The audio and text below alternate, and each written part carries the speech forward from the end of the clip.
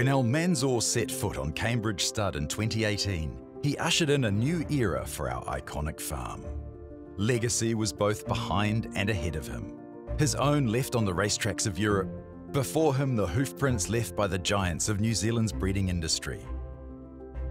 Almanzor was a stakes-winning juvenile and undefeated in his first 3 starts. However, it was his Cartier Award-winning 3-year-old season that defined his racetrack ability.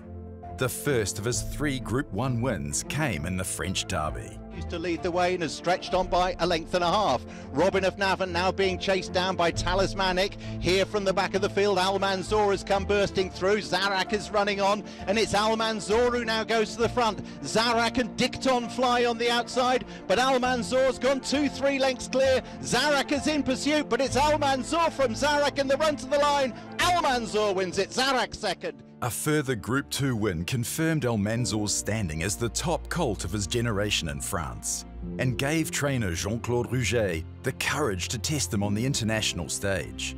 His first international competition was the Irish Champion Stakes, against older horses under weight for age conditions. 2.5 furlongs to go on the race success days. In the centre, making ground, pink cap, new bag between horses is Highland Rail. Found in the centre of the track, makes ground. Almanzor is eating up the ground on the outside. They race now towards the final 200 yards, and it's Almanzor and Found. These two locked together. They're racing up towards the finish in a champion classic, and it's Almanzor. It's French Day at the Champion Stakes.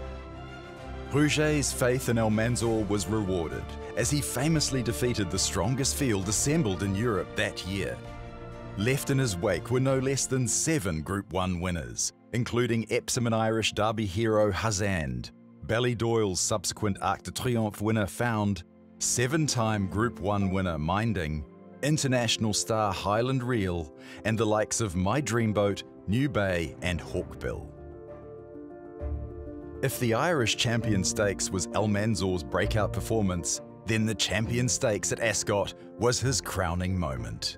Covered by racing history, US Army Ranger Almanzor angling off the rail is alongside Found as the Grey Gatsby and racing history are the first 2 to commit. Almanzor still held together by Sumion, Found towards the outside, then US Army Ranger, the Kipco Champion Stakes, and that title is up for grabs. Almanzor in the pale blue, Found is trying to reel him in, but it's Almanzor once again repelling Found. There is no doubt he is a champion. Almanzor, what a season for Jean-Claude Rouget and Christophe Simeon. With his customary blistering turn of foot, Almanzor left no doubt that he was the European champion 3-year-old of 2016, and was subsequently rated the world's best turf horse, alongside Winx, with a Timeform rating of 133.